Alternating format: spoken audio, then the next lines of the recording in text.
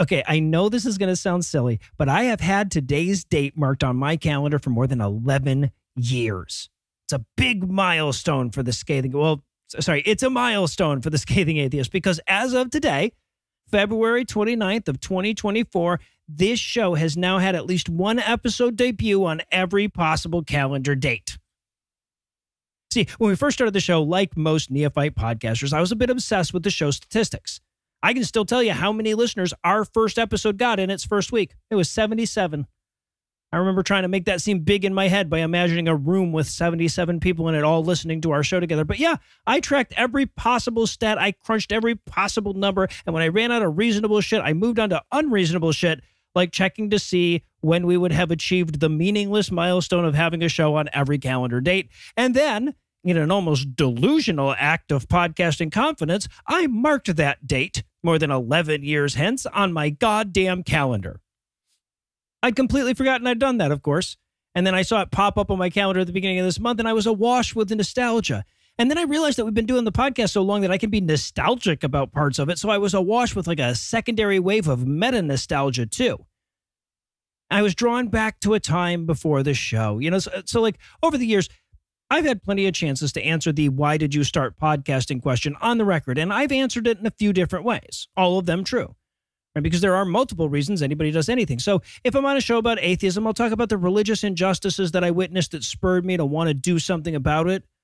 On the rare occasion that I'm being interviewed about the business of podcasting, I talk about, you know, needing a creative outlet and seeing a hole in the market. But when I'm among friends, I will tell the most honest story of all. I just felt voiceless. I remember those days on message boards and comment sections, tilting at windmills in impotent rage. I felt like I had something to contribute to the conversation, but it kept drowning in this unending sea of accommodationist apologetics. The can't we all get along backlash to new atheism exemplified by those damnable coexist stickers confronted me at every corner. And every time I pushed back against it in the name of logic or decency or inclusion, 1,000 voices came in to shut me down. Now, look, I've grown up a lot in the last 11 years. I was hardly a child when the show started, but even a casual sampling of our archives will show that we've all come to appreciate our privilege a lot more here at the Scathing Atheist. The very idea that a middle-aged, native-born, cis-het white man in America felt voiceless seems laughable in retrospect, but as does the fact that I thought the problem with atheists in 2013 was that they were too damn nice now that I think about it. But I've never lost hold of that feeling. Or at least I've tried really hard not to. And I've done so specifically in hopes that I could continue to serve as a conduit for other people who feel the same way. See, nobody really gives a shit what I think about things, and I never expected them to. I'm not an expert in anything, despite what I pretend over on Citation Needed. So I never set out to tell you what I think so much as to wrap the best possible words around what you think. Of course, I don't know you. I don't know what you think. So the best I can do is to try to grasp at the universal elements of what I'm thinking and then put them out there and trust the audience to sift itself until I land on people whose thoughts I can express. And to the extent that there's a formula to my diatribes, it reflects that.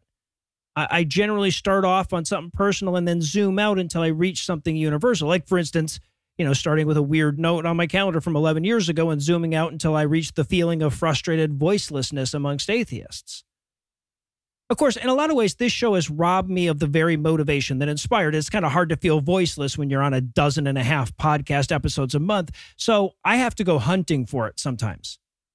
I'll scroll around Facebook and Reddit and various comment sections looking for that person in the same boat that I was in all those years ago. Now, I mostly stay out of the fights themselves because one time too many, I've unloaded 2 barrels of counter-apologetics on some random Facebook comment, only to have a listener I've never met reach out to me and say, I appreciate all the work, but that's my grandma and she's crying now. So I stay out of it, right? Like most of the time, but I'm still lurking.